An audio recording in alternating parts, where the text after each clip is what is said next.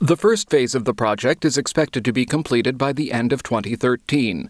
The current building complex will be substantially modified and will become a significant component of Riga's image. The project cost of almost 20 million lots, or approximately 29 million euros, will ensure reconstruction of 4 buildings and erection of 2 completely new ones.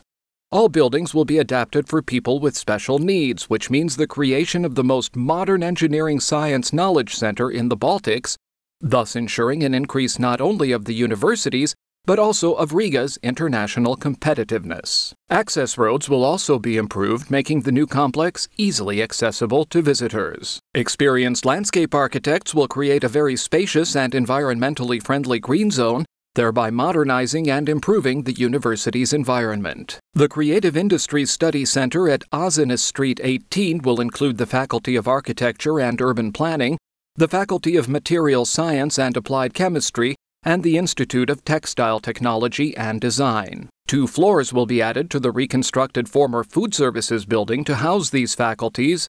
Large windows will give a light and airy feel to the premises. Students will have 24/7 access to workshops, giving them broad opportunities to exhibit their work and evaluate the experience of others. Osinus Street 12 will unite in one building the faculties of Electronics and Telecommunications and Power and Electrical Engineering, providing students in the 2 faculties with a common work and communications environment. The reconstructed building will be joined to a new teaching building by an overhead walkway. The new building will also have more space for relaxation, a larger cafeteria, a modern interior, and more daylight. Osinus Street 1424 will house a renewed Faculty of Material Science and Applied Chemistry. Reflecting the faculty's study focus, the building will have a new and colorful exterior decorated with symbols from the periodic table. New equipment and a modern interior will create a comfortable study and research environment. For the future, there are plans at the Keepsala complex to develop new faculty buildings and laboratories,